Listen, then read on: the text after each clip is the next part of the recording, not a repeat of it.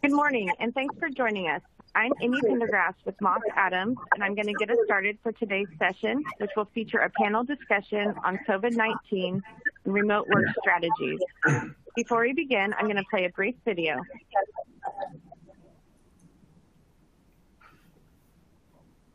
Welcome, and thanks for joining us. We're pleased to present another in our ongoing series of continuing professional education webcasts to help companies and individuals conquer challenges as they plan for what's next. Our presentation will start in a few moments. Before we begin, here are a few things to keep in mind. You can customize how you both view our presentation and interact with the presenter. For better viewing, close all other applications and turn up your speaker volume. You can also adjust window size and placement or enter full screen mode using the controls at the top of the window or dragging the bottom right-hand corner to resize. At the bottom of your screen, you'll see a series of icons, each relating to a different aspect of our session. You can download the group attendance sheet and a PDF copy of today's slides from the slide deck and handouts widget to the right of the slide view. You can ask our presenter questions during the webcast by typing a question in the Q&A window below the slide view and clicking Submit. We'll do our best to answer all questions during the presentation or follow up via email. If you experience technical difficulty during today's presentation, refresh your browser by hitting the F5 key.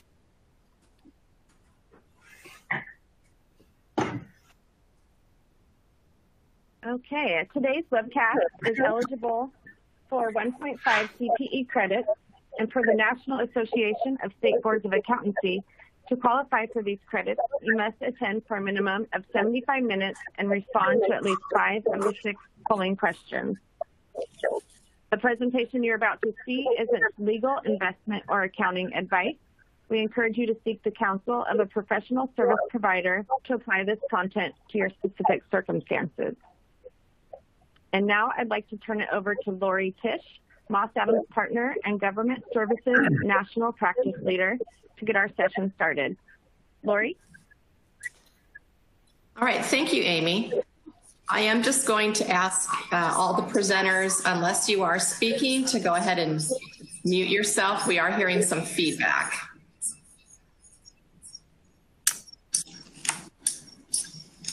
Could I ask a question? I'm sorry, I can't get my camera back on since the start of this.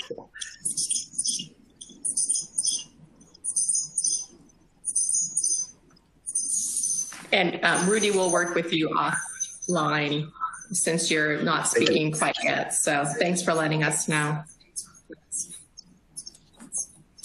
Today, we're going to be focusing on remote work strategies within the public sector. I'm so pleased that we have with us today the following individuals from several different types of governmental entities. First up, we have Gigi Decabayes Hughes from the City of Santa Monica. David Pierce with the Solid Waste Enterprise of King County Department of Natural Resources and Parks.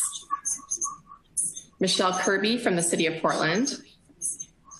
And Rudy Calusa with the Port of Seattle. I'd like to thank all of you for joining us for our panel discussion today. This current environment has been challenging for all of us, with many organizations implementing remote work strategies in response to the pandemic. Today, we have a panel, COVID-19 and remote work strategies, and you'll get to hear how some of the governmental entities are navigating the remote work environment. Before we dive into the introductions, here's the format of today's discussion to give you an idea of what to expect. We'll take a few moments for each of the panelists to briefly introduce themselves and tell a little bit about their background. I'll then kick off the interview asking questions that draw out some of the high-level themes that we should all be thinking about. If you have questions that you'd like to ask our panelists, you can submit your questions using the Q&A inbox. I know that our panelists will be covering a lot of information today, so if we're unable to address your questions, we'll follow up with you after today's session. Our goal is that whatever your role or industry is, that you'll come away with a new idea, a fresh perspective, a new strategy that you can apply in your own organization. Before I introduce our first panelist, we are going to have our first polling question. Since today's session qualifies for CPE, our session includes 6 polling questions. You will need to respond to at least 5 of these questions to receive CPE credit. Amy, I'm going to pass it on to you to moderate our first question. All right, thank you, Laurie. So the first question is, will you continue to work remotely at least part of the time after the pandemic is over? And your options are A, yes, B, no, or C, not sure. And we will leave this up for a few moments for you to respond. To participate, please click the button next to the answer you choose and hit submit.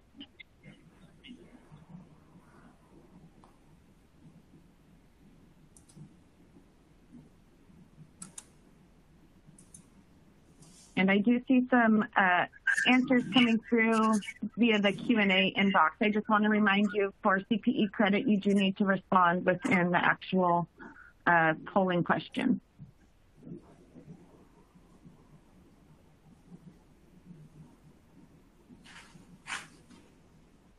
Okay, Laurie, here are the results. All right, not too much of a surprise. It looks like most people are going to work remotely at least part of the time, or they're not quite sure yet. All right, thank you. With that, we are going to go to our first panelist, and that is Gigi with the City of Santa Monica. Gigi, I'm going to have you just give a real brief background on yourself, and then I'll start firing away.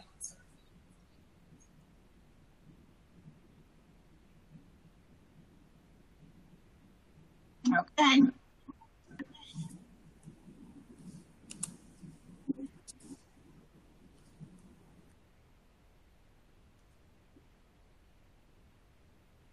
I'm sorry, I haven't heard anything yet.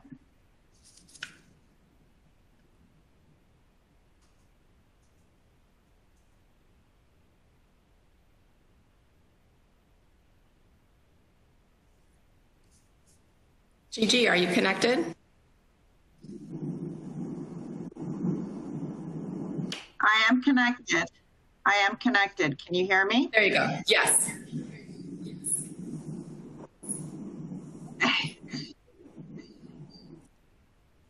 Do you want to give a little background on yourself, and then I'll have a question for you? Okay, sure. I'm sorry. I'm seeing the circle going on and off, so hopefully you can hear me.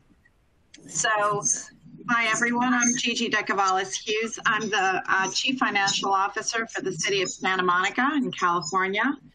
I have actually worked for Santa Monica since 1997, starting off in budget, and I worked my way around the city for several years before joining the finance or rejoining the finance department again about 11 years ago as finance director.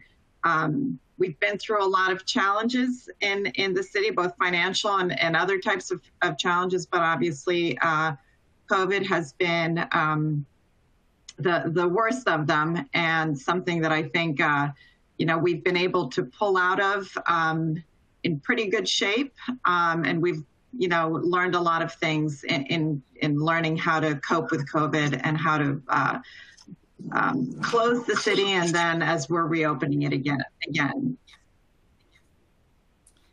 Great. Gigi, can you describe the biggest challenges that the city has faced when the pandemic and the work from home orders hit a year ago?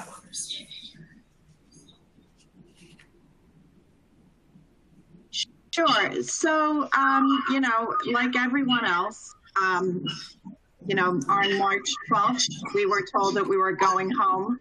March 13th, we weren't going to come back to work, and a lot of things that seemed impossible became possible. So one of the things that I like to talk about is the fact that we had set aside money in our reserves and had been talking for months about how it was going to take us.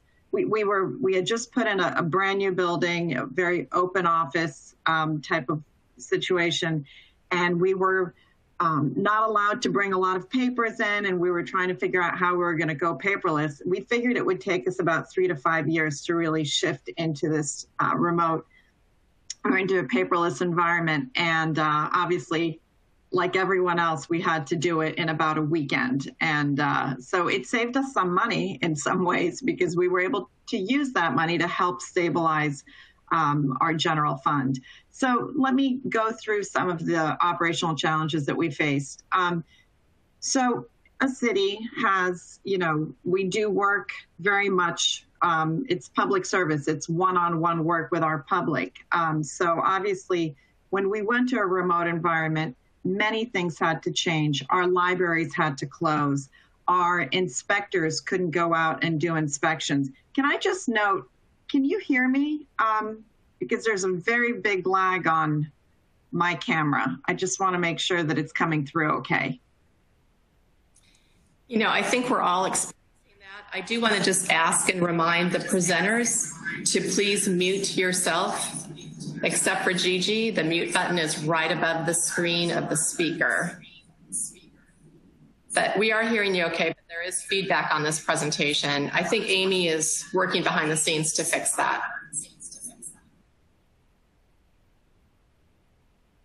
Okay, thank you. I just wanted to make sure that it was coming through. So as I mentioned, there's a lot of work that we do that is one-on-one. So we had to shift. We put our libraries pretty much not completely online.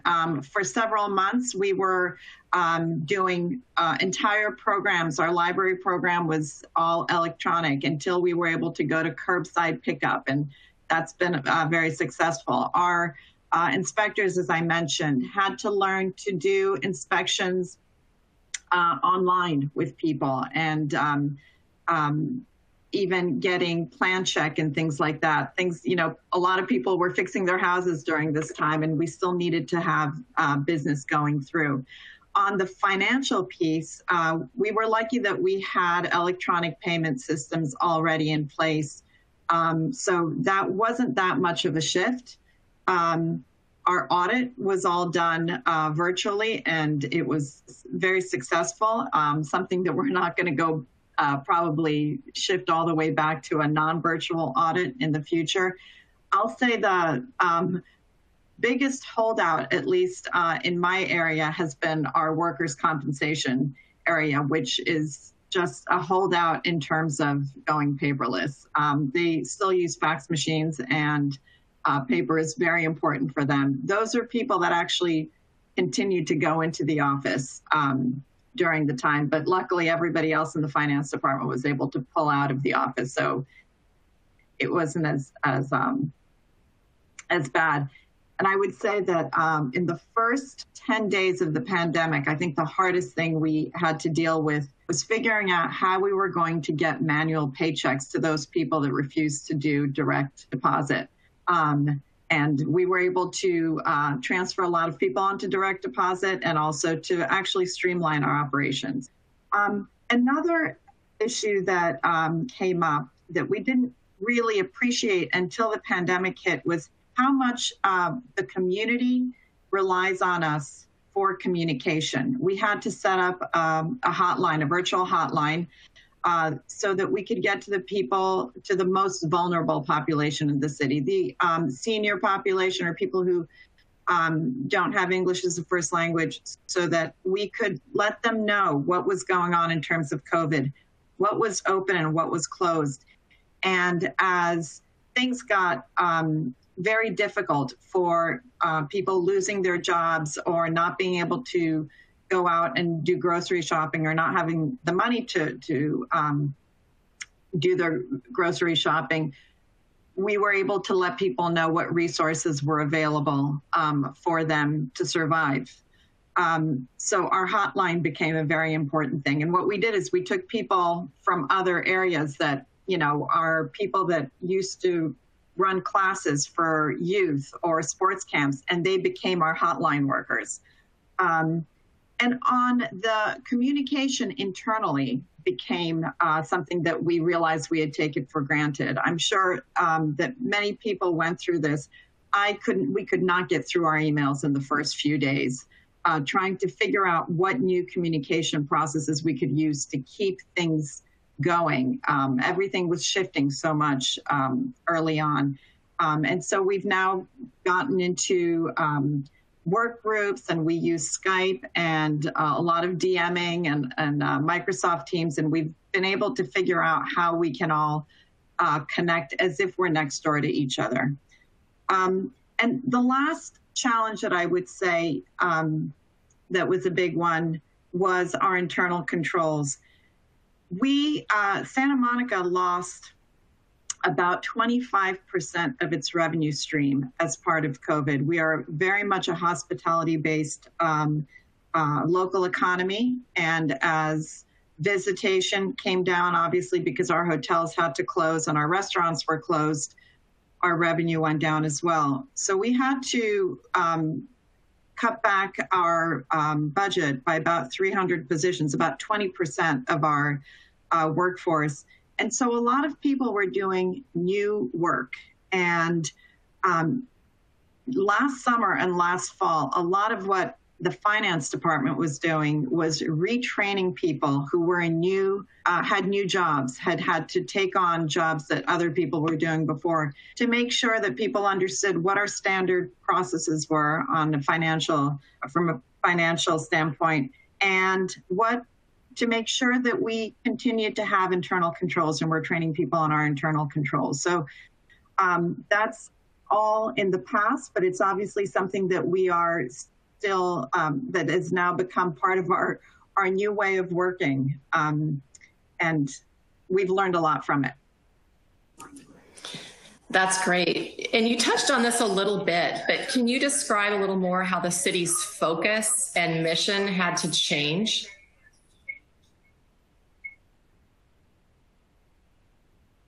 Sure. So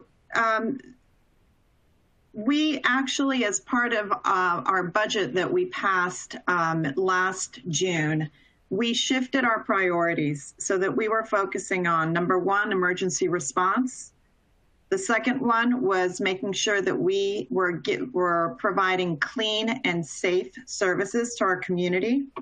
And that was a challenge in itself. And then the third one was making sure that economic recovery became one of our top priorities. And this is, Santa Monica has always been a wealthy city where our economy has been strong. So this was something new for us, to make sure that we were supporting our local economy, our small businesses, and all of our businesses, our hotels, to make sure that they could make it through this period and that they could come out strong.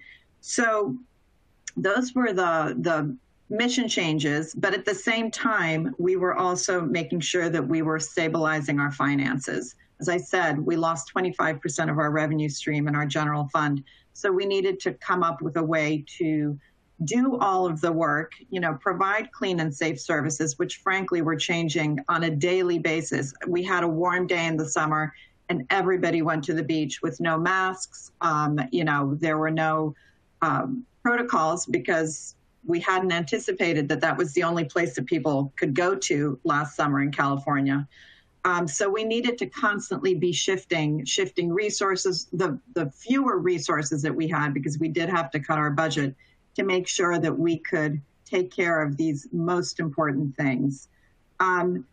Cities don't necessarily have a reputation for working quickly.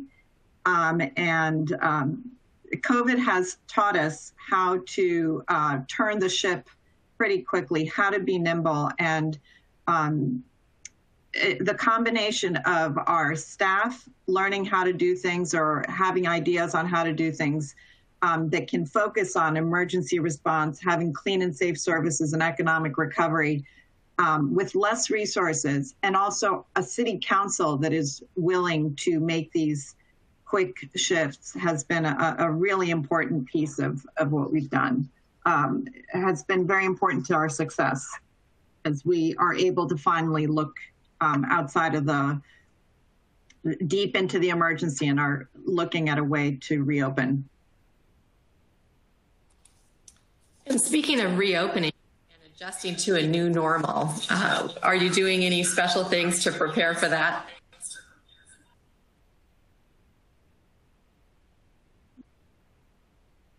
Yes, we have finally shifted into our reopening plan.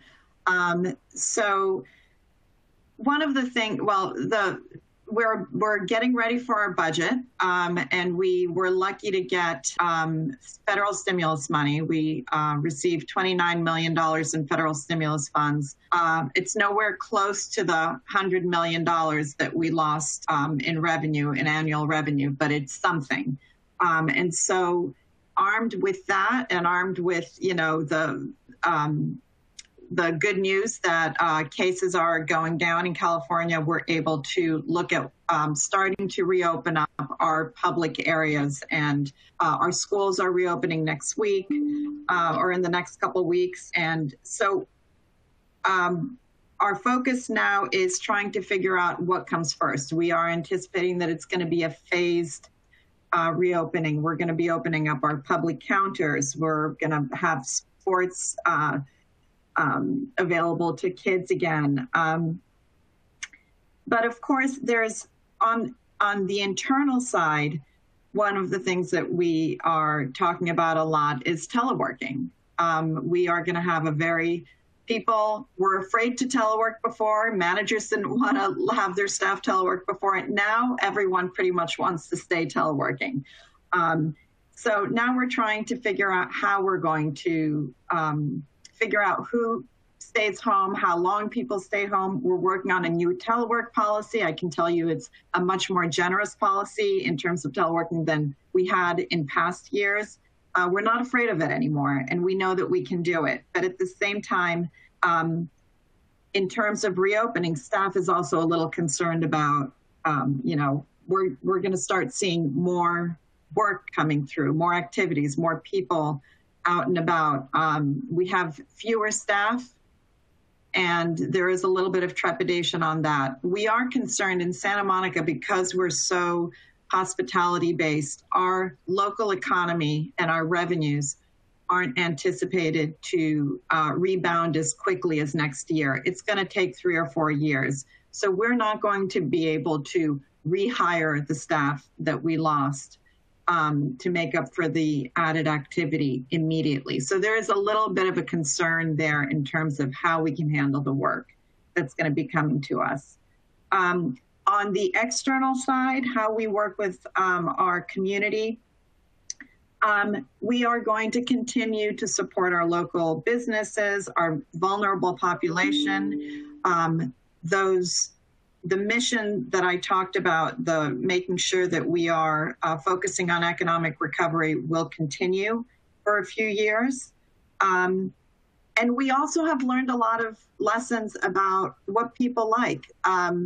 We, as everyone around the country had to do a lot of outdoor dining. Well, I don't know that we're going to be changing that actually for the long term. People love being outside. We've changed a lot of our parking spaces into parklets. Obviously, that's an issue for parking revenue, but we are figuring out new ways to do things that we never would have considered pre-COVID.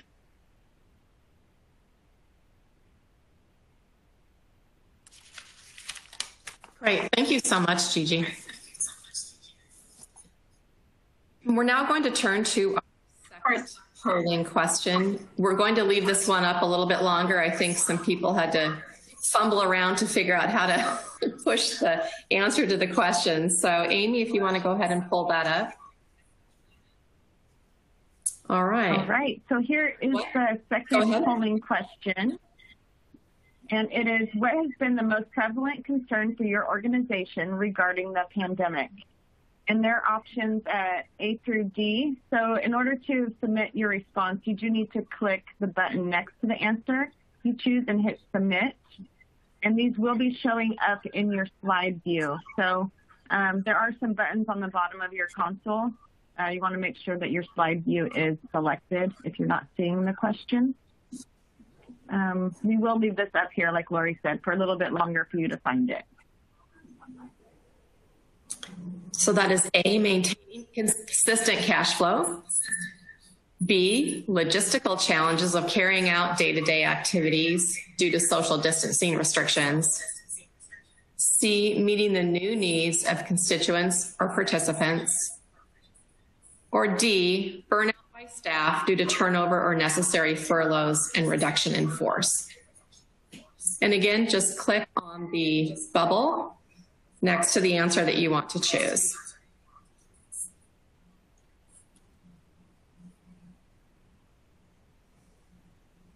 And I will say, if you have struggles with these polling questions and you feel like you're at risk of not getting your CPE, you just need to let us know that and we can address that for you.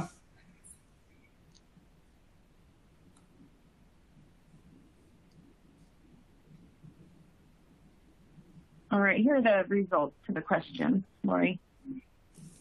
Okay, it looks like most people chose B, the logistical challenges of carrying out day-to-day activities. And the other three were quite popular as well. So I think there's obviously been a lot of concerns that we're all addressing, hence the popularity of today's webcast. All right, well, it is now my pleasure to introduce our second panelist, and that is David Pierce with King County Solid Waste Enterprise. And David, I'm going to let you spend just a moment introducing yourself before I ask you the first question. And I'm going to warn you, David, you're going to hear a bit of feedback when you're talking, but my understanding is the attendees can hear you fine. So it's just something us speakers have to put up with a bit today. So go ahead, David. Yeah, it's not a problem. Good morning, everyone. Again, my name is David Pierce, King County Solid Waste Enterprise Services Section Manager. I've been with King County since 1998, doing finance predominantly. I had the pleasure of beginning my work with King County Solid Waste in December 2019. So I was only with Solid Waste for 3 months, three and a half months before we were sent home permanently because of COVID. So not only was I getting used to a new job, going through the first audit, we became a major fund in 2019. So I came on board. I was working with Moss Adams going through an audit, and then the pandemic starts and working with, working from home. So yeah, that's me in a nutshell. But yes, I've been with government finance for almost 23 years now. So great. Well, David, I do want to explore one thing you mentioned, because King County Solid Waste Enterprise has a very unique situation in that your administrative workforce went 100% remote back in June of 2020. And we're talking, I think, permanently remote. So tell us Correct. About some of the challenges you faced under this directive and how these challenges have worked themselves out and been resolved. Yeah, I've broken the challenges down into 3 areas because I think it's important to address each individually. When we were first sent home in March, of course, everybody thought it was temporary. And so we all kind of made do. For instance, I was working from a card table because I'll be back in the office by May. And so that home office space was the first challenge that we faced when we found out, okay, you're going to be working permanently from home.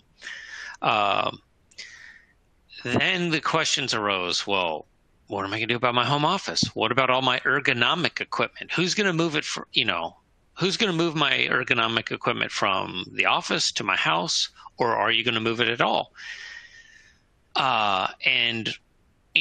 Where's my printer? Where's my scanner? So we started looking at our processes. We started looking at creating policies around home office setups, what will be covered, won't be covered. And that really dominated the first few months, trying to get answers, employees purchasing things and being told, well, it may be reimbursed, it may not. It depends on what the policy ends up being. So that was definitely, difficult, especially for those that had ergonomic challenges, they were only able to do ergonomic assessments via a webcam. So, that can only be so effective when you're moving this camera around your workstation and then maybe grabbing a tape measure and trying to measure things for these evaluators. So we had these home office space issues. And then we also had those employees that said, look, temporarily, I don't mind working from my dining table, but I don't have a workspace long term. So, what are we going to do there? So, and we're still dealing with some of those issues. But, we're tackling these things one at a time, trying to have policies like, for instance, our new policy is anyone hired after September 1st, 2020, is required to provide their own home office. Before that, we were buying desks and having them shipped to employees' homes and or allowing them to come into the office and kind of pilfer and grab what they needed, chairs, desks, file cabinets, you name it. So that was the first challenge, was these home office setups. Another challenge that we faced is that while our administrative staff was put on permanent work from home, our operating staff was not. We're a solid waste division. We run the transfer stations, the recycling stations. We didn't close during the pandemic. We were running 24/7. And there's this difficult, it almost created a little bit of divide, because essentially our operations staff become frontline workers. They're out there every day working, being exposed, and then you have the administrative staff who is working from home. And so we're working on kind of healing that divide and recognizing the contributions and risks that our operations staff, endure on a daily basis. So that definitely was a challenge for our department, and one that's ongoing. But it is getting better as we move forward. But it was something that we needed to face. And then the third challenge was kind of IT issues. So you have people working from home and, well, my internet's not working today, or my laptop's not working today. My VPN's not working today. And KCIT staff, whereas if you're down in the office and your laptop or your computer's not working, well, they would just pop on up and take a look and see what's going on. They don't do house calls, however, though. So if your laptop's not working and you're rebooting it and you're trying to get it going, we're basically losing productivity of that employee for a day or more as they make an appointment to bring their laptop back downtown from wherever they live, to drop it off with KCIT, to hopefully pick up another laptop and make sure that that one works when they bring it back to their home, then making another trip downtown to pick up their repaired laptop. So it almost becomes like a given that if you have any kind of laptop issue, that particular staff person is out of action for a day and a half at least. And so that is, challenging. And one of the other challenges, and it'll be addressed in this question and then in the next question I have, is that, we're put on home, 100% work from home. And in fact, most of King County was up until, June, or they still are, but we have this permanent change. But all of a sudden, the county in various departments has said, we're not going to accept hard copies of anything. We want electronic copies of everything, which is fine, except for you have staff working from home that don't have access to scanners. And, what do you do to try and get e-copies? So I think that I'll address that further in the next question. But those were the three challenge areas that I think really presented themselves to us. Thanks, David. And you gave us a hint of what's to come. I'm hoping you can discuss how you've had to modify or develop new internal controls or policies related to this remote workforce. Definitely. So as we've got this requirement from the various county departments that we work from, that, like, for instance, accounts payable has said we will only receive e-copies of all your submittals for payment. That I loved, actually. I think it's great because it promotes what we call green where we work. You know, we want to go paperless. We want to do these things. And prior to the pandemic, it was hard copy required from these other departments. But now they're on board and they're saying we want e-copies. And so while we transition to a paperless process and we're making contact with our vendors and we're coordinating with them of acceptable forms of e-copies. What's the acceptable e-signature? For instance, King County uses DocuSign. That's our vendor for official e-signature copies. We did have to, have these band-aids of providing scanners to our accounts payable staff.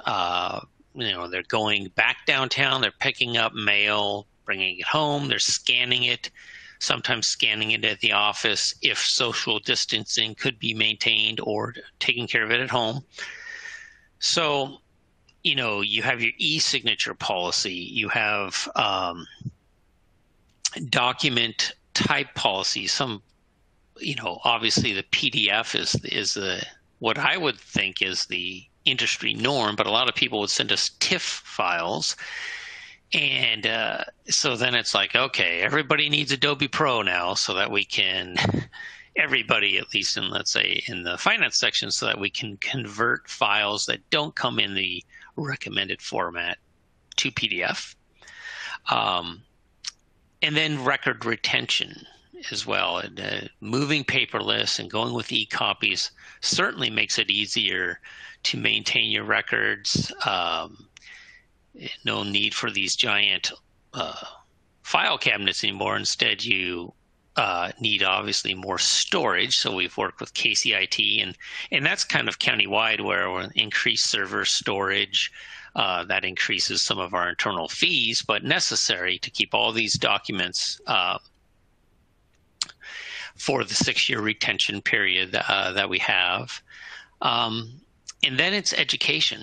It's education to all of our internal customers and our external customers, explaining, how the new process will go, what the flow is, and getting it out there. And the difficult part there, or the challenging, I should say, is getting everyone together. Okay, we're going to create an online meeting in Teams or in Zoom and go with this flow, whereas before, it was much easier. Hey, everybody come down to the conference room. We're going to go over this. And so it has enhanced our I think it's enhanced our communication skills, because it definitely requires a lot more interaction with each of your customers to make sure that they understand why and how the process is going to work.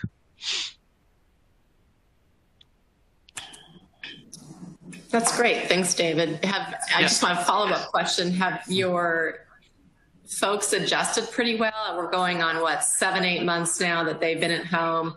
They have their equipment. Do you feel like the new internal control structure has set and is in a good spot, or is it still evolving and people are trying to catch up? I think that they have adapted. And what I'm seeing now is, once you become comfortable with what I would call a base level of doing that, so we're kind of getting by and we're doing it, people are recognizing, just like people are getting more comfortable working from home, more and more processes now we are looking at and saying, hey, how can we make this a paperless or electronic? So they're taking that initiative and going one step further, which I think is great, because it's necessary. This is we're never going back because people have already moved into the building where we exited out of. So it's not like we have some place to go back to. So it's important for administrative staff to keep that continuous improvement cycle of our ways of doing business. So, yes. That's great. All right. Thank you so much, David. Yes. Amy, I'm going to pass it to you to set up our next polling question.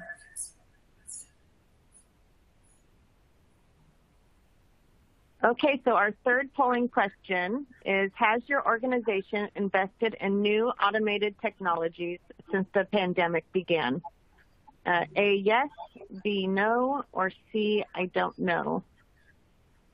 And we will leave this up for about 45 seconds to give you some time to respond. And then I also want to take this time to let you know that we will be sending out a recording of this presentation to all the attendees tomorrow morning as well. All right. I can't speak to organizations, but I know for myself that going to the local Staples for printing and scanning has been my new go-to, my new internal control policy.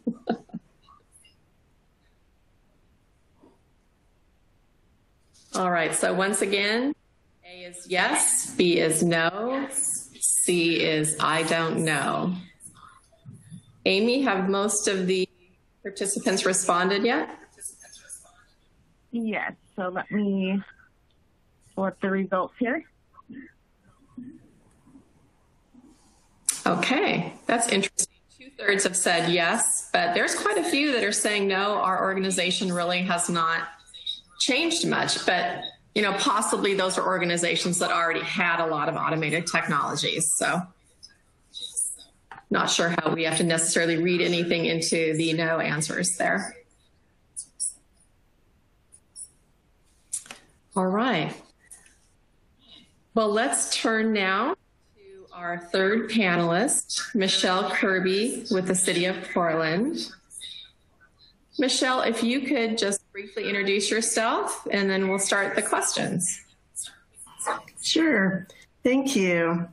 I started my career many years ago in Arizona, and particularly at the City of Phoenix, where I worked my way up from Accountant 3 to Controller. And after many years in the desert, we thought it was time to move to a new environment. And so we relocated to the Pacific Northwest, and I took the job as controller for the City of Portland. So this was quite a change in the environment, but controller in Phoenix, controller in Portland was a smooth transition for me. And that's where, of course, I met Moss Adams, was in Portland. And so then a year ago, I was appointed CFO, and what an interesting time to be a new CFO. But here I am, and we're getting through. So thank you. Yeah, Michelle, I didn't realize your time was so perfect with the pandemic. That's good to know. All right, I want to switch gears a little bit and talk about communication and the challenges that the city may have faced related to communication strategies. If you could touch on both internal communication to your own employees and council members, and then also communication and messaging to all of your stakeholders, please. Sure. Thank you, Laurie. So going back in time a year ago, it's hard to believe it's been that long, but it has. And when the emergency was declared, the City of Portland immediately stood up an emergency coordination center, which included a joint information center, which I might refer to as JIC, J-I-C, Joint Information Center. So being in the Northwest, where We are expecting the big earthquake anytime. Actually, I'm surprised it hasn't happened in the last year. But we had emergency plans in place. However, they were planning emergencies on the scale of a large, fast-moving emergency, like an earthquake or fires. And in those scenarios, joint information centers are usually one arm of the public information officer's team. And their role is to connect emergency operations to agencies such as the Red Cross, other cities, counties, federal partners, and community networks. So they generally aren't in the lead of communications, but rather a coordination team to keep the information moving to and from. In our case, our Joint Information Center took on the role of both the Public Information Officer's team and the coordination team with outside agencies, as well as an equity check role to confirm that we were communicating with the greatest number of Portlanders possible. So we can't recall specifically why this occurred, but overall, it's been a good benefit in that we've been able to provide internal and external communication flows in a unified manner. And really, at all times, unified communications is important, but particularly during an emergency, you don't want to be sending out the wrong information. So during this time, the single greatest communication challenge was getting things up and running initially. So we had to create the Joint Information Center pretty much from scratch. Microsoft Teams was rarely used prior to March 2020. And in fact, city employees were using the Teams platform a couple hundred times a month.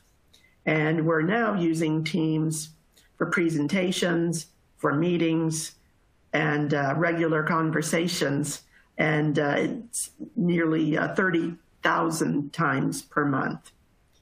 But back during March 2020, the initial team of 3 who stood up the Joint Information Center spent a full 3 days creating the channels, the work schedules, and figuring out the priorities.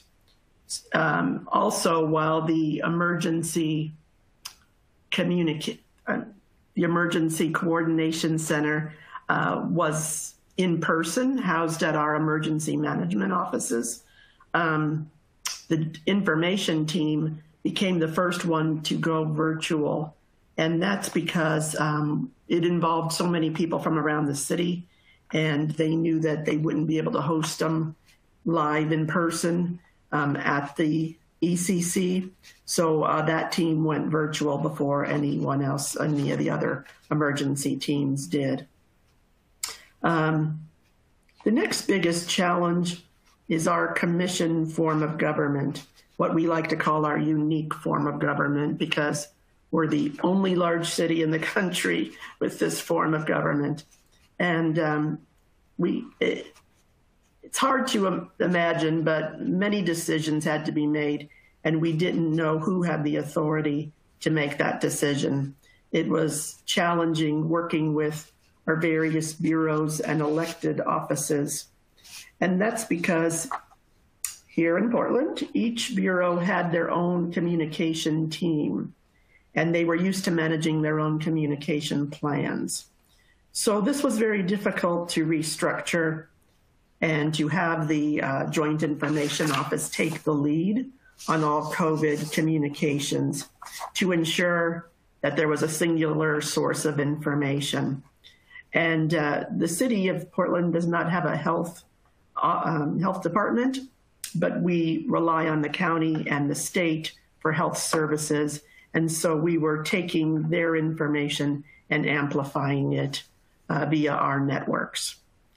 And so initially announcements were made scattered and inconsistent, but eventually team was selected from a variety of bureaus to get good representation from the major bureaus around the city. And this helped them to see that it was a benefit to have the coordination and the one source of truth. And as for successes, I think we've learned that having someone with an equity lens on everything really aided our ability to spread messaging more broadly and with more grace overall than many messages that were sent out by other agencies in the area. Our primary platform for communication was our city's COVID-19 website, and this was for both internal and external messaging.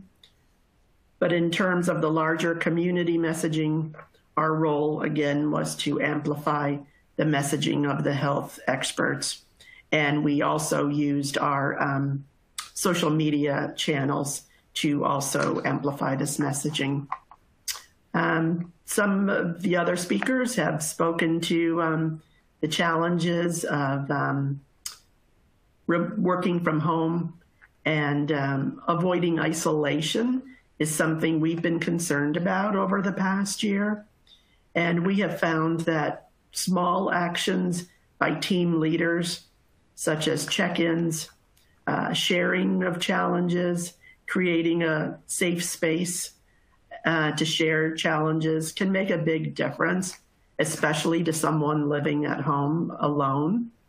And in addition, our chief administrative officer has been sending citywide emails to all city employees. And these have become a combination of some personal reflections and information sharing. And also over time, it has evolved into video messaging periodically. We see him in a park, for instance, with a mask on, talking to all the employees. So these various means of staying connected have helped to foster the team culture and to let everyone know that we're all in this together during these challenging times. So Michelle, you mentioned you're using Teams for your internal meetings. Do you find that you're getting some efficiencies out of that? Do you think that will continue even after people are back in the office? I think it's going to have to continue to some extent, because we're pretty sure that we're most likely going to be in a hybrid of some people working from home and some people working remotely or part-time. And so the main benefit we all think of coming back to the office is being able to have the team meetings, the team huddles. And I long for a whiteboard, to have some project meetings. But we're learning a lot about Teams and using the chat and the breakout rooms. So I think somebody else said, once you go back, I think Pandora's box has been opened, and we're never going to be able to be totally in person again. All right. Well, the last question I have for you is the same I asked of David. How have you had to modify and develop new policies and controls to navigate the changes related to the pandemic and the work from home order? Yes, thank you. So pre-pandemic, we thought we had good emergency plans in place, and they were for what we were expecting. We had a fairly robust set of policies, and we did a decent job of trying to keep them updated. Many of the offices had switched from desktop computers to laptops, and many had begun teleworking at least part-time, but it wasn't prevalent. We weren't expecting a pandemic with a long-term impact. And I think, like David said, we thought we'd be back in offices in a few months. So here we are. We're still not back in our offices full time. Well, only a few people with very specific needs are back in the offices. So while numerous policies had to be revised, those regarding teleworking and the corresponding areas of workplace safety and remote computer access were the most urgent. These had policies in place, but there was an urgent need to move quickly and adapt them due to these unexpected circumstances. So the workplace and the definition of the workplace really changed, right? And so someone asked in the chat about multi-state issues. And we've faced this to some extent because Portland is right across the Columbia River from the state of Washington. And so it's not uncommon for people to live in Washington state and then commute in back in the day to Portland to work. And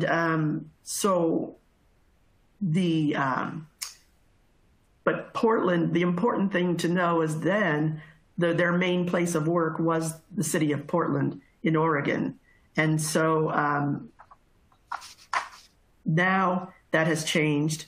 And what we're also facing is the fact that some people see that perhaps they can live in Idaho or Hawaii or Texas or somewhere else and do their work.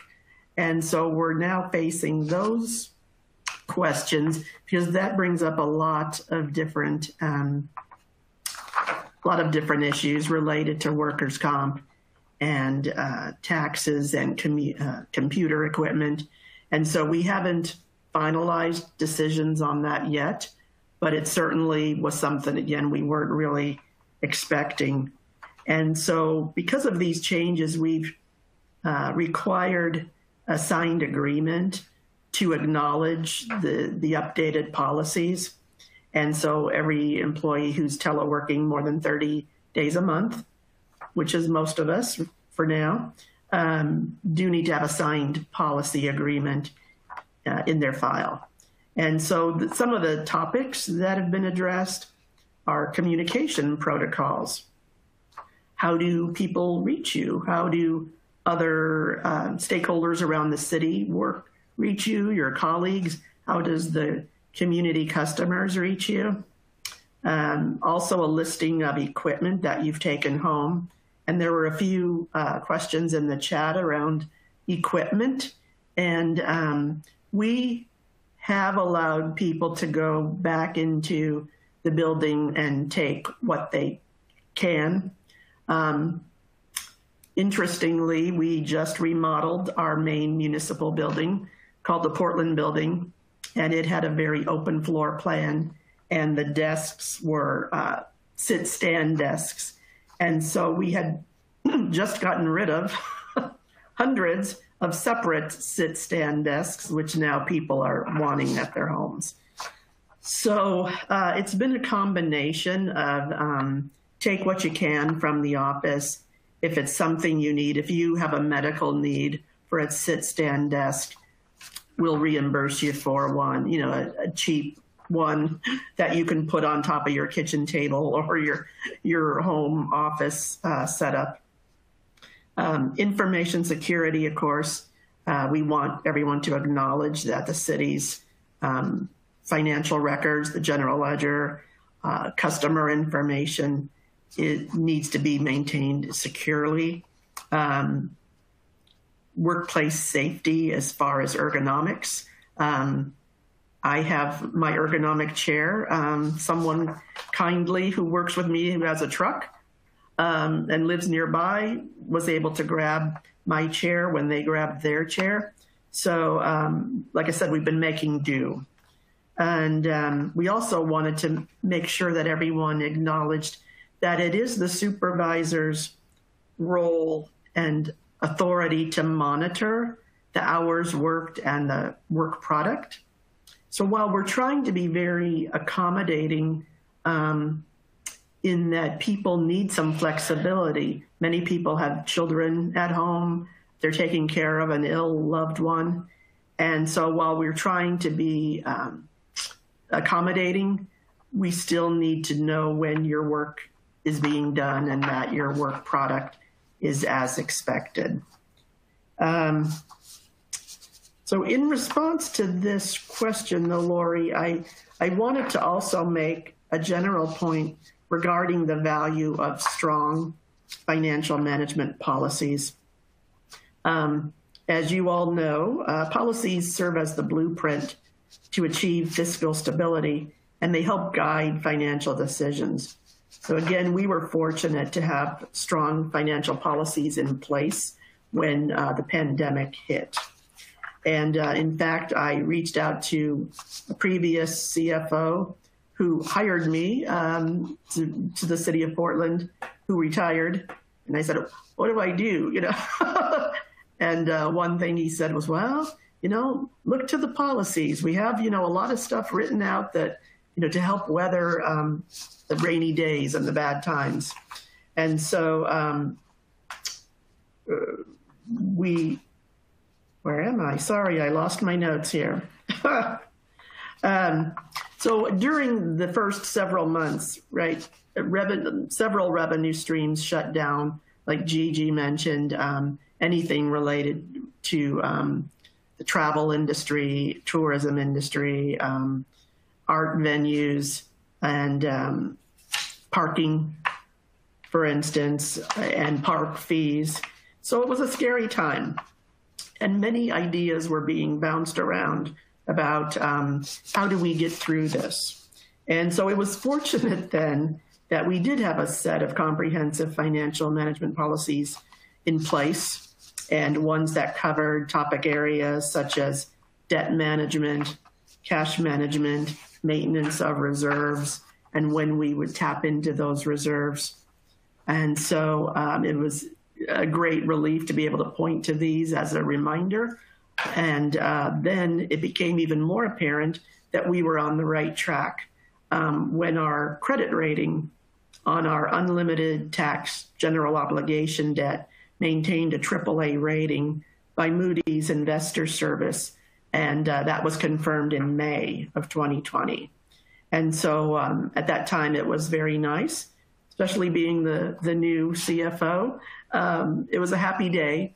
And, they cited strong economic fundamentals as a consideration. And so the light bulb went on, and I realized that it's important to remind our elected officials of the importance of following policies, and that why we, the finance people, sometimes need to politely say no to certain ideas. And but the rationale of having these conservative principles is to ensure future financial stability. And so I think that's a good reminder for all of us during these interesting times that we find ourselves in. And that's what I have, Laurie. Thank you, Michelle. It's a good reminder just for policies and procedures in general. They're often designed for times like this. And once something like a pandemic hits, it's kind of late to try and make them up at that point in time. So, right, exactly. Very good lesson there for all of us. All right, Amy, I pull up the polling question number 4. All right, so the next question is, which transaction cycle do you expect to make the most modifications to during the pandemic? A, disbursement, B, payroll, C, cash receipting, or D, inventory? And we will leave this up here for a little while to give everyone a chance to respond.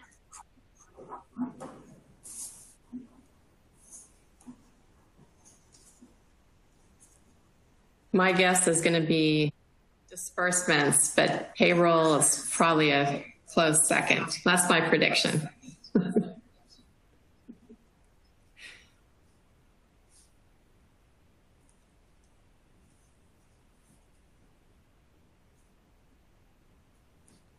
Okay, it looks like most everyone has had a chance to submit their response.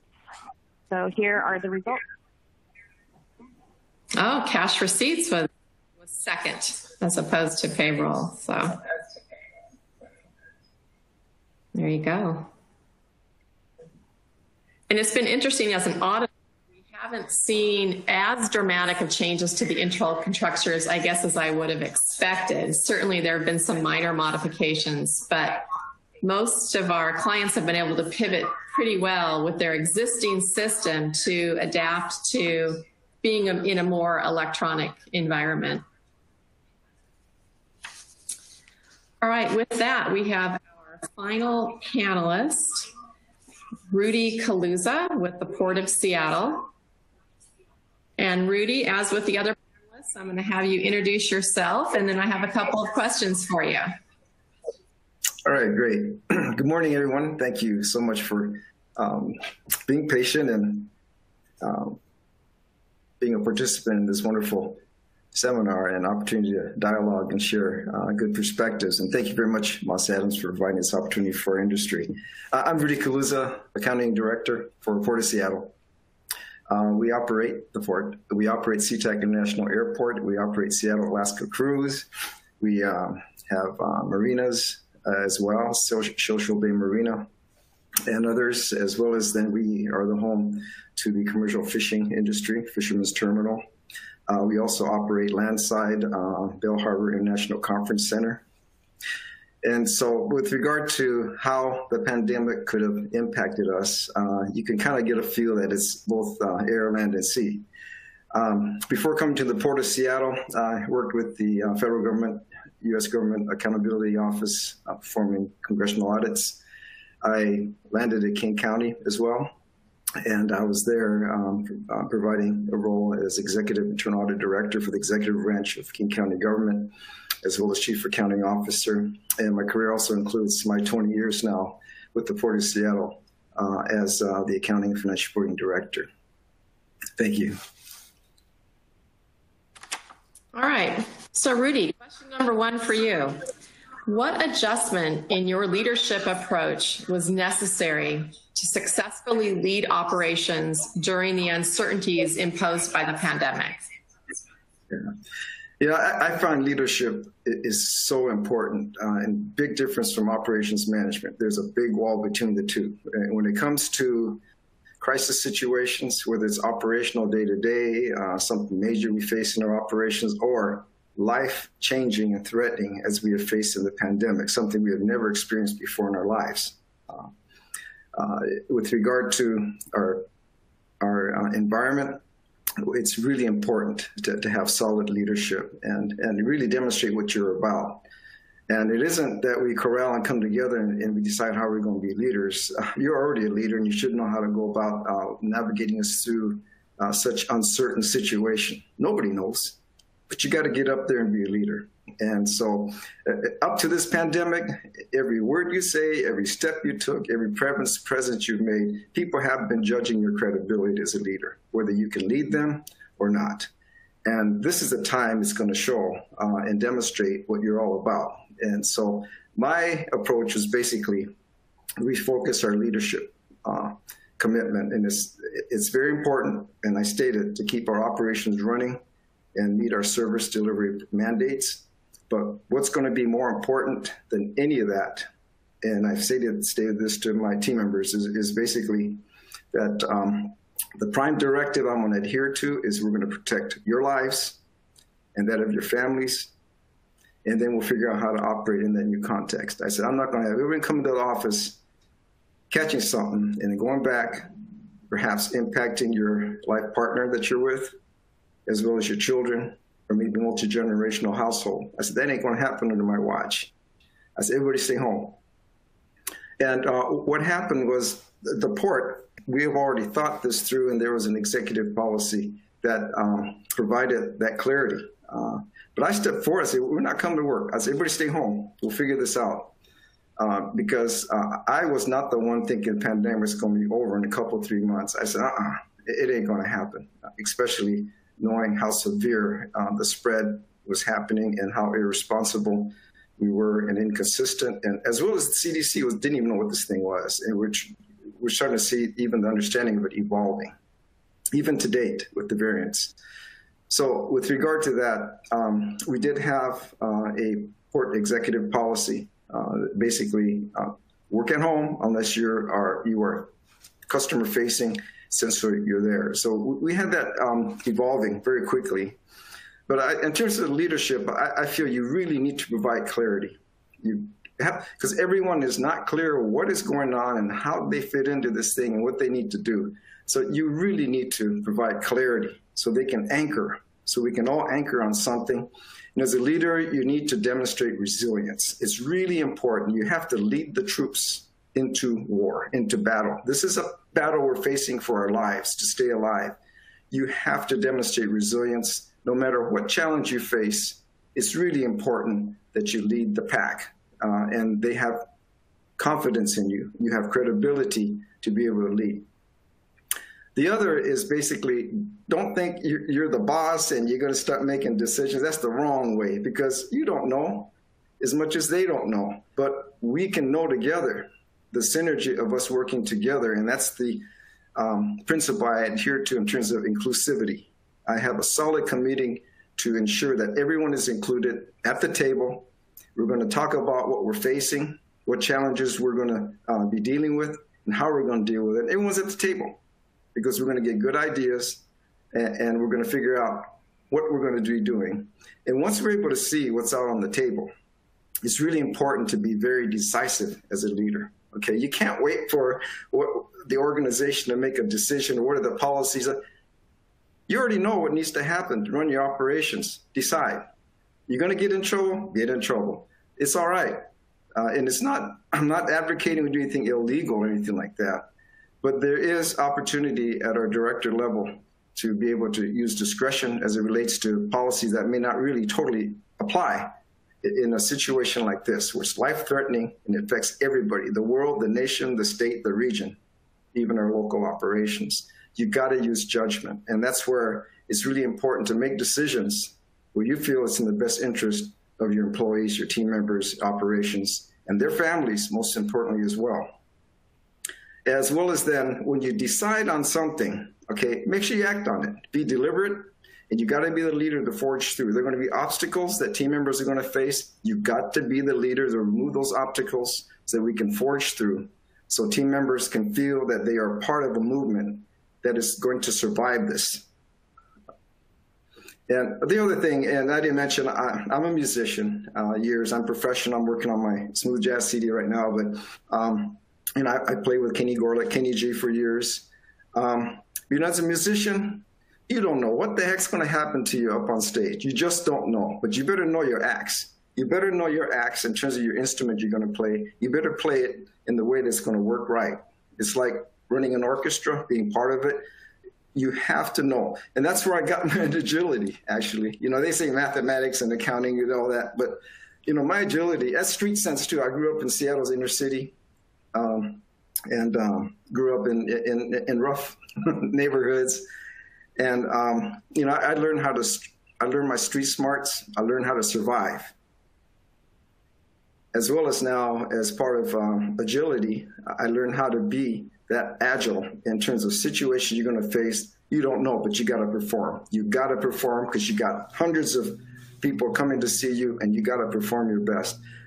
I've applied that agility. I've applied that sweet street sense into my leadership approach in terms of embracing people and honoring my commitment to make it happen. And so I feel those are the key areas in terms of clarity, resilience, inclusivity, decisiveness, as well as taking action, and then having this agility is really important with regard to uncertain times. Now, at the Port of Seattle, we're very fortunate to have exceptional leadership all the way across, from our port policymakers, our port commission, caring, executive leadership, caring, committed, our port employees, very dedicated to making it all happen. We have a base of about 2,000 employees, over 1,000 at SeaTac International Airport, port employees. We've got about 10,000 when you include all the tenants and the employees there, as well as the airline workers. In my department, I have a team of 60 in the County Financial Reporting Department. But I'm so fortunate myself to have such great leaders working for on my senior team, as well as our second tier ops teams and all the team members. There's such a committed culture at the Port of Seattle that we had the foundation to be able to launch forward. We really did. As for the port, in terms of the leadership, one solid statement that made it is our executive director with the commission support is we are going to preserve everyone's jobs. No one will lose anyone's jobs right now. We're going to make a commitment to work to make that a reality. So that's been a grounding, and no one's been terminated with regard to this. We sure did go through some tight times to honor that commitment. But see, it's about credibility again in terms of leadership. These are very difficult, unusual times we will perhaps never face again. I hope we get out of it, because we get the uptick of things going on again, and we're starting to maybe roll back to phase 2 again in Washington State. We're in phase 3 now, just finally this past week with regard to opening. But it's really important to provide a solid commitment that folks can anchor onto. So then there was a remote work priority, but the remote work priority was the final decisions on how to operate was left to the director level in terms of like at my level and throughout the port. The main thing is meet operational needs. That's a requirement. But how you do it, it's up to you, which is great. That includes work schedules, flexibility, and really, when we're talking about work schedule and flexibility, we really got to be mindful of, it's not this old way of balancing work-life balance. It's about surviving outside of work, your family, you're worried about not catching this thing, you don't want to live in the hospital and all that stuff. That's one balance. The other is your responsibility at work, and it's so much going on in terms of uncertainty. That's the new balance. And so it's the context in which we have to figure out how to work with our team members to help each other figure out the new balance. The other thing that was mentioned with regard to Oregon and working out in Washington, we had a policy stated because as we've gone through this prolonged absence out of the office, we had to focus on making sure we made a strong policy statement, no working out of state.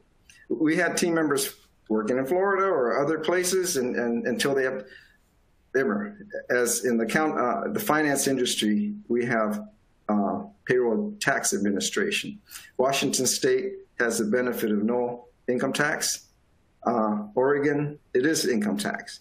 And so we want to make sure that we do not maybe a little awareingly allow team members to work in Oregon and ignore the state income tax laws. So we had an absolute policy of no working out of state.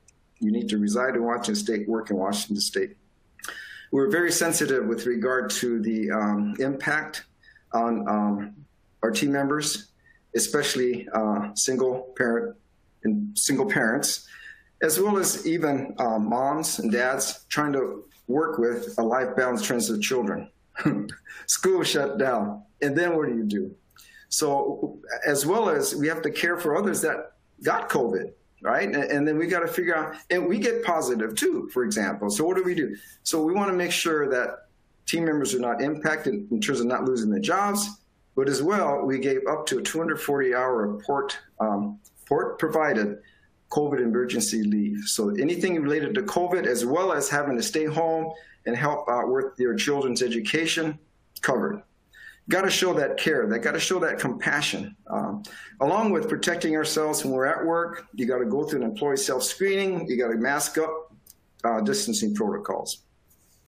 Financial side, we did some really rigorous assessments of our operating budgets and capital budgets, but in a very responsible way.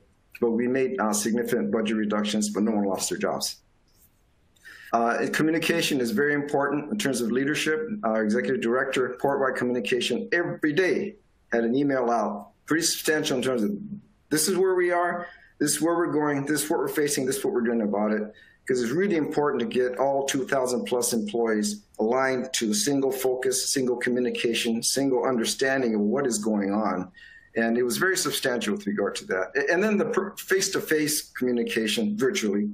There were recurring town hall meetings through Teams, and the executive team were there and others on various subjects, and we kept ourselves engaged with regard to team member participation, engagement, the synergy of just being together virtually. We're running a business at Port of Seattle. That's air, land, and sea. And when the pandemic came, I was at the airport. I said, man, what happened to all the people? I mean, it was like 90+%, everything gone. No passengers. It was like ghost town at SeaTac International Airport. And then we said, oh my gosh, our tenants that are relying on the flow of passengers, the revenue to survive. We're talking about car rental agencies. We're talking about taxi drivers. We're talking about the Ubers and Lyfts. We're talking about the tremendous amount of businesses we have at Central Terminal, and as well as North and South, in terms of our gates. Everything just like, wow, what happened? And so we had, and then cruise shut down, right? It's still shut down. You can't cruise anymore. So that was shut down for 2020. It's shut down for 2021. That's a significant impact, not to the Port of Seattle only, but to the region, because every time a cruise ship docks, we provide millions of revenue opportunities for the region here. And that's the purpose of the Port of Seattle's economic engine. We create jobs, we create business opportunities, we generate revenue for the region. So we had to figure out what to do. And so we worked through very deliberately with our policymakers, our Port Commission, our executive team, with regard to how do we care for our tenants, because they're just going to go bankrupt. And after the pandemic, we don't want to have a ghost town that we cannot provide service to our public. So we had to provide a rent deferred program. So we cannot, by law, Washington State, the Constitution cannot gift funds. We cannot give away things. When things are owed to us, we've got to collect it. But nothing precludes us from, with the business rationale and explaining the consideration to be provided, which basically Port sustenance is to defer rent payments. So we got into, and we still are, we get into a very fluid assessment and refining accordingly. And we're starting to see how the pandemic's impacting us. Is it getting better economically or not? And we adjust with regard to rent deferred program. All the airlines provide the opportunity, all the taxi cab companies, the rental car agencies, all the concessionaires, all of our tenants at the marinas, as well as Fisherman's Terminal, all of the businesses, they were given an opportunity to be considered for, and it's basically trying to help them with the cash flow. And we're doing pretty good. We're hurting together, but at least we're surviving together. That's the key thing that's very important, is to hurt together and survive together. So Rudy, I'm gonna have you pause just for a moment, okay. And we're gonna do the last two polling questions. Okay. And then you mentioned, my second question to you was going to be, what were some of the key initiatives the Port has pursued? You've talked about the rent deferral program. I'll let you ponder some of the other ones that you want to bring up. We'll have probably 5 minutes or so left after these two polling questions, and then we can, that's what you'll have left to finish us out. Okay. So at this point, though, let's go to polling question number 5.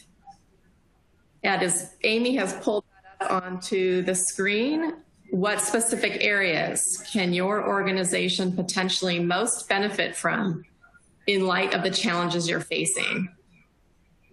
A, policies and procedures development. B, information security. C, new legislation. D, management and organizational review. Or E, all of the above.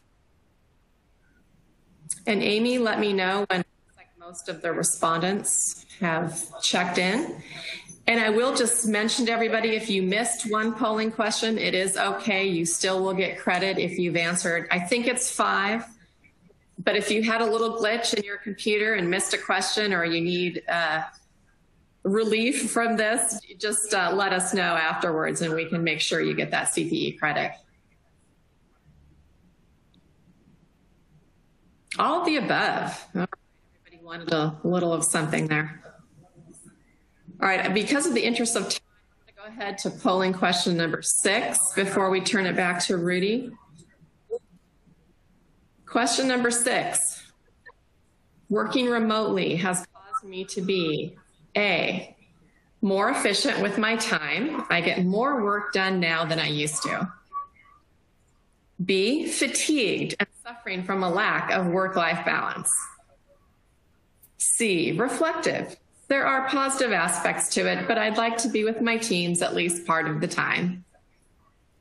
Or D, other or none.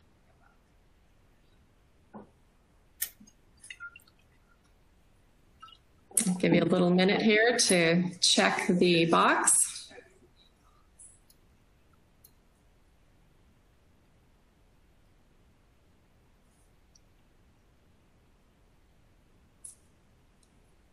All right, Amy, if you want to show the results.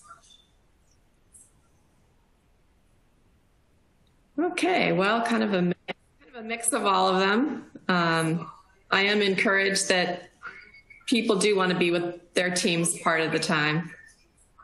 And I also agree. I think I get more work done in a shorter time frame as well. Well, you certainly don't have a commute anymore. And it doesn't take as long to get dressed. All right, with that, Rudy, you have 4 minutes, and I'm hoping you can expand on just any additional key initiatives that the port has taken. I sure can, thank you. So I'll kind of skip over, well, I'll go quickly over and not go too much in depth in other areas, but communications is really important. You need to step it up, it needs to be fluent, it needs to be fluid, it needs to be frequent, ongoing. But it has to be engaging and influencing in terms of the purpose of the communication. We really stepped up our frequency of our connects department-wide, as well as our senior team, leadership team, and our ops. It's very important we do that. The remote, work remote from home, we needed to accommodate in every way possible. That prime directive I've given is basically going to protect our employees' lives and that of their life partners that they're with, as well as their children and the family. And so the question I asked is basically, let's identify and mitigate reasons why we have to come to the office. And we identified several key areas. We have a lot of employees on paychecks, ACH, direct deposit. We have many receiving paychecks. And then I had to make a decision, a unilateral one. And I said, I'll get in trouble later.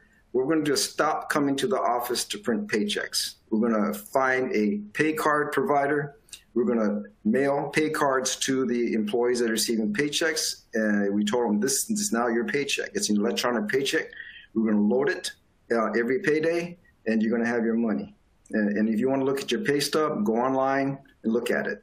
But that's it. We're doing it. And we just converted it over. We work with labor relations. We informed them we might be able to get some reaction to this. But that's okay. I own it. It really didn't end up to be any kind of storm. I think everyone's just happy during the pandemic to be able to get paid. Because I talked about the risk. In terms of AP, accounts payable, we had already implemented, we've gone so paperless in our operations over the past recent years. And it's for this situation. If we have an earthquake, we have some kind of disaster, if we have a pandemic, we didn't even think about pandemic. But I'm glad we did. We implemented our online accounts payable system, which is Core 360, and everything's electronic, including workflow, billings from the vendors, et cetera. It's all electronic, and it gets and then we work in through that. But the reason we came to work is we process all of that in our AP system, and then we have electronic files that, okay, let's load it into print. I said, we're not going to do that anymore. We're not going to make our team members come to the office just to print checks. So we arranged with Wells Fargo, our prime bank right now, and they provide a service. And so we provided that very fully vetted electronic payment file, put on FTP site, they extract it, they print this, they print the accounts payable checks and mail it out for us. Good, everybody stays home. The other areas in terms of accounts receivable billing, invoices and statements. Okay, everyone had to, a lot of team members of Revenue Services Department had to come to the office, run the invoices and statements and stuff them and mail them. And I said, that ain't happening anymore. I said, why risk our lives over that? And so what we did was we made it a top priority to align with a third-party service provider that'll extract our fully vetted, accurate electronic file for these invoice statements. They print them off-site, stuff the envelopes, mail them. So those are the key things in terms of, among many things we've done, but I just picked three in essence of shortage of time. The other is, and I thank Moss Adams greatly with regard to the priority I made for, we're not coming to the office to support audits. We're going to do it remote, and Moss Adams is already there.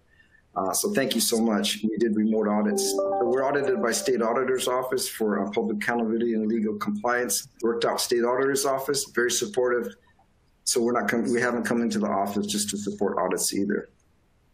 The other area that kind of drove us into this. We're just coming up on our time here, Rudy. So. Okay.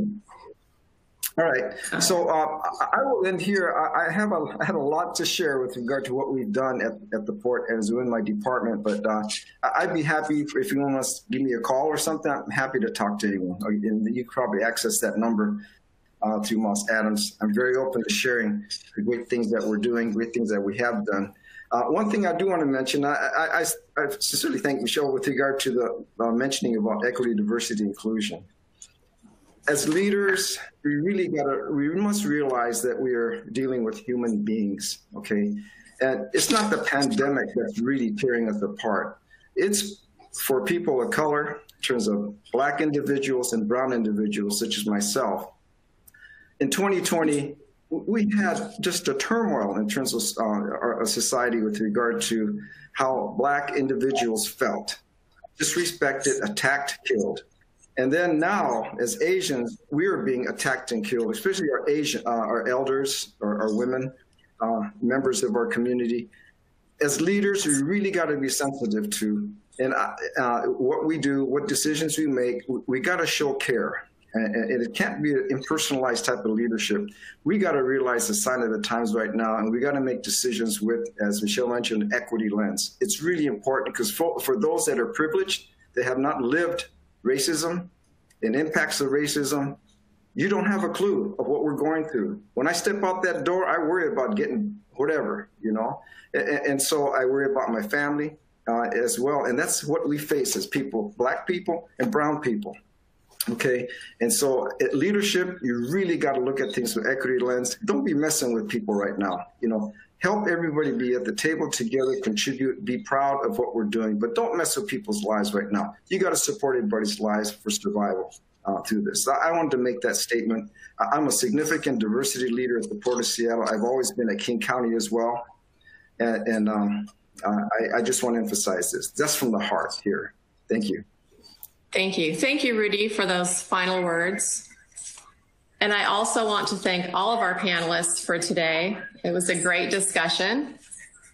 You can see on the slide we have resources listed that you can click into on our Moss Adams web pages. And I also want to remind you to watch your inbox for future invitations. We have another 8 or 9 webcasts devoted to governmental entities for the rest of 2021. So those will be coming up soon. And there is a link to an online survey where you can provide feedback for today's presentation. That is coming up on the screen, or I believe it will be coming out to you afterwards as well. I'm sorry we were not able to get to the many questions that came in through the chat. We are going to be putting together a document that we'll send out to everybody with answers to those questions. And of course, you can reach out to the presenters as well. Thank you so much for joining us today.